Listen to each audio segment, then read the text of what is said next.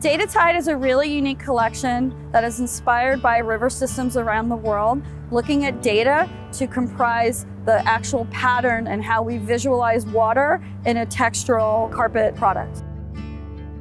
One area that we particularly focused on for the design of this product is the estuary. And an estuary is a body of water where the mouth of the river actually meets salt water at the ocean. And that creates a really interesting biodiverse area for sea life, for bird life, and obviously plant life. And the plant life is really key here because there's a lot of plants that are actually underwater in the estuary environments that sequester blue carbon. Blue carbon is carbon that's sequestered underwater versus above water. We sequester more carbon underwater than any amount on land. When working on Data Tide, we looked a lot at data visualizations. This information specifically was about blue carbon capture in countries around the world.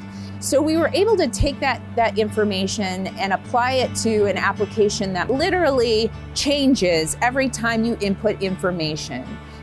We had a chance to truly manipulate a pattern with real-time numbers and information. To add on top of that, it was even more exciting because it was something that was so meaningful. Data Tide is a collection comprised of 3 styles. They can work independently as individual patterns and textures, or you can use them collectively together to really create and delineate different areas of a floor plane. The beautiful dark and light that happens is amazing, and we wanted to capture that with our yarn technology just to add the other layer of authenticity to the estuary area we were focusing on.